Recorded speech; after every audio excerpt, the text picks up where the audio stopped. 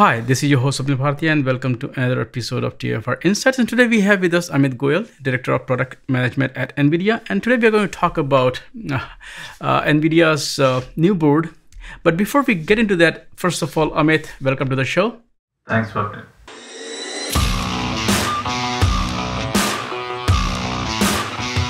We used to talk about, hey, you should have a digital transformation journey. Every company should be a software company. Then we started talking about every company should have a cloud strategy.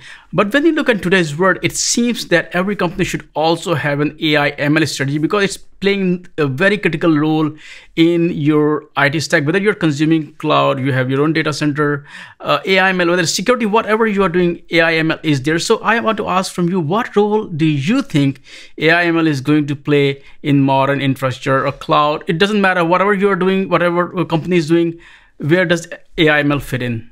Yeah, I think, if you ask any company today, AI and ML is a part of their core strategy.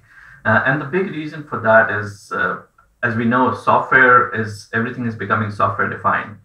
And AI and machine learning is the new way to write software. And as CEO likes to say, it's the way to automate the automation, right? So that is what enables people to deploy solutions at speeds that is not possible if people are actually writing every software. So it's primarily an offshoot of the fact that everything is becoming software defined, and now AI and machine learning is the new way to write the software. If you look at Nvidia and if you look at this Jetson Nanoboard, what role is this initiative playing in Nvidia's larger AI ML strategy? In the future, and we expect that everybody is going to be programming with AI, right? People started learning in schools and colleges programming and Python, but going forward, people will not be programming computers. Everything is going to have the capability to run AI, and so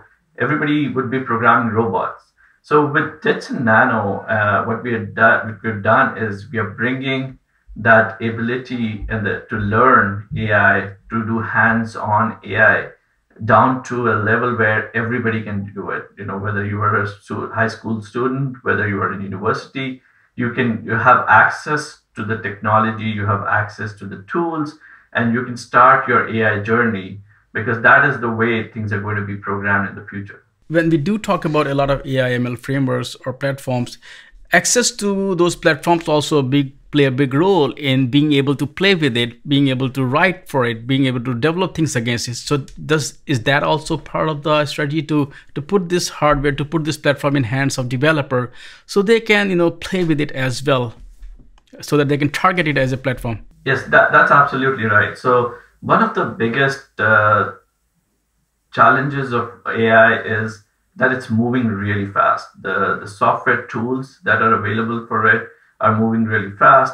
And what we have done is NVIDIA is investing billions of dollars in this. We have been working on this for over 10 plus years. And with the Jetson Nano, what we are doing is we are bringing the same tools and the same software that is used by researchers in the big companies and data scientists. We are bringing all of those same tools now to a maker or a student sitting at home. And so leveraging our one architecture, GPU architecture, we are able to bring the billions of dollars of software investment now to the developers and make it really accessible. So everything you learn here is very practical. It's something that you can actually use when you go to work. And so thanks to our big ecosystem around AI, every framework, every new model, every new architecture that comes out will be supported. So you are not limited in what you can do with the Jetson. How different is it from Raspberry Pi? Because there are a lot of inexpensive boards out there. At the same time, when you mentioned, as technology grows up, so what is the shelf life of nanos? All of our products are, what we call software defined. And the capabilities of these products keep evolving. If you look at, the first product that we announced with Jetson was TK1, followed by the TX1. And we are still supporting that product. And we can still doing software updates. And somebody who got a TX1 back in 2016, they can download all the latest software and run on it and actually get more performance. So we like to say we support every platform as long Nvidia shall live. But we thanks to our again one architecture, we are able to keep improving these products over time. You asked about the comparison with other boards and Raspberry Pis. There are two fundamental differences between the other computers out there and the Jetson Nano. The first one is performance. So the Jetson Nano has a built-in CUDA-enabled GPU that can do 500 billion operations per second of performance, which is up to 100x performance compared to a Raspberry Pi for AI applications. And the second thing is the software stack. As I mentioned, we have brought billions of dollars worth of investment made software now available at $59 to developers. The ecosystem of software that is available on Nvidia platform for AI and machine learning is unparalleled. There is nothing else that can even come close to it.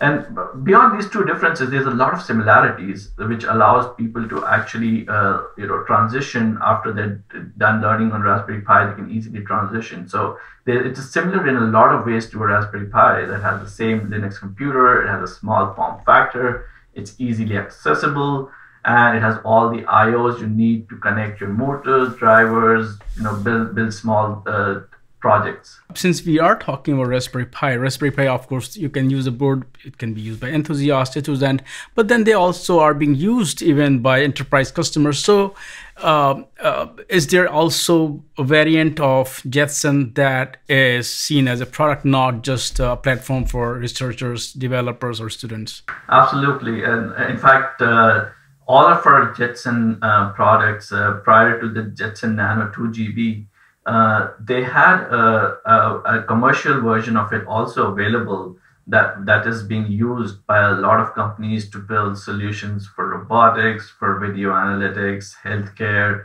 agriculture, just a lot of them. And again, because we have designed it in a way that any development, anything that you develop using our developer kit, you can take your software application identically onto your actual product. So any development work that you do with the kit directly translates to the development that you want to do for the product.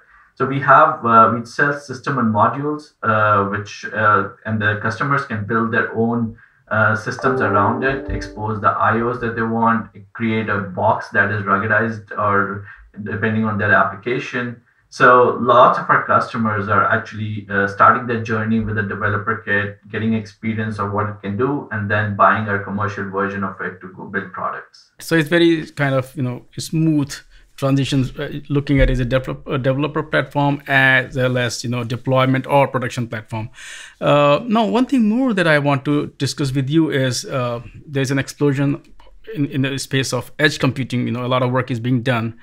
What potential do you see for not only potential, but what are because you are much more aware of these use cases than we are. So talk a bit about what kind of use cases that you are either excited about or you are seeing a lot of take, especially from the context of this board. One of the biggest thing, that we are all living through right now is this pandemic, right? It has illustrated a need for new kind of capabilities of observing and monitoring for safety of people. So we and also for diagnosis and in healthcare. So we're seeing a lot of need for companies to deploy solutions where they can track if people are wearing masks or not, if they're practicing social distancing or not. If somebody's coming into your office, you want to scan them to see if they have an elevated body temperature, what surfaces did they touch, so you can send up somebody to go and clean them.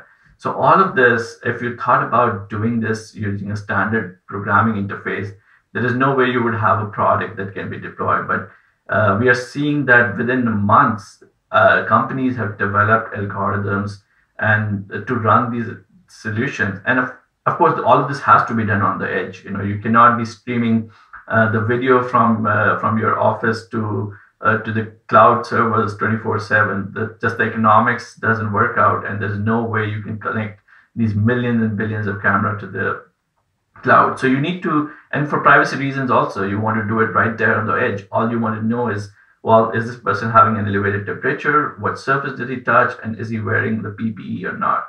So definitely a big area that we are seeing adoption.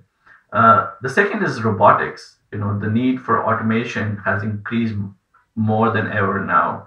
We want people to be able to operate things sitting remotely. We want things to be automated, whether it's delivery, whether it's manufacturing, whether it's inspection. So another area, again, where we're seeing a lot of need for edge computing, because all of these things have to be moving, all of these things have to be in an environment where you really need edge computing. Now, I do know that you cannot talk about specifics, but if you look at the product roadmap for Nano, what are the areas that you foresee, hey, these are the areas we'll be making improvement, enhancement, or feature? As I said, we're not talking about what to expect, but just few areas that you want to further improve when we look at this board. Yeah, so one of the things with AI is that its complexity and its ability continues to evolve. Within the last 5 years, if you see, the model complexity has increased 100-fold. So it's inevitable that the models and the algorithms of AI algorithms of the future will need more compute than what is possible with Nano today. So that's one area where we'll definitely continue to invest, bringing in more performance, more capabilities to the developers, so they can run the latest and the greatest technology that is available. The second area where we want to continue investing is, again, making it more accessible and creating content that makes it easy for people to learn. With Jetson Nano 2 GB, we launched our certification program. It's completely free content that people can go and take those courses at their own pace and start learning about AI. So it's a pretty good course, completely freely available. People can do on their own pace. So we plan to continue creating that content either through ourselves or working with our community to make that content available. So the barrier to entry and the resources available for learning continue to increase. Of course, the Nvidia offers a lot of resources, but if you can just point towards some of the resources which are there available for developers or whoever wants to get started with it, or to get started with AI in general, talk about those resources that you're offering. There are two resources that I would like to highlight here. The first is the Deep Learning Institute. As I mentioned, within the Deep Learning Institute, we have a lot of courses that developers can go and take and learn about AI. With Jetson Nano, we introduced a new course that allows you to get a Jetson Nanoboard, a camera, and get started learning with AI.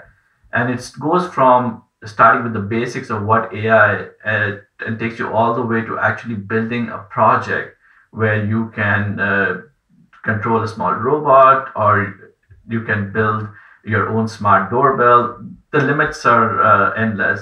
So we have the complete curriculum available. The second resource I would like to highlight is our projects page. So we have over 700,000 developers who are registered developers for our autonomous machines and Jetson platform. And these people are making some really amazing stuff and putting it there for the community to learn. So we work with these influencers and our developers, and we create a curated list of projects that are listed on the Nvidia Jetson projects page. These are open source projects that anybody can follow the steps and get started with. So those are the two key resources that are very useful for anybody who is new and who wants to just get started with AI and Jetson. Amit, thank you so much for taking time out from your busy schedule and talk about not only Jetson Nanoboard, but also how AI is going to play a very critical role in the company's strategy, and how Nvidia is trying to kind of democratize AI ML for everybody. So once again, thank you for your time, and I look forward to talking to you again. Thanks for it.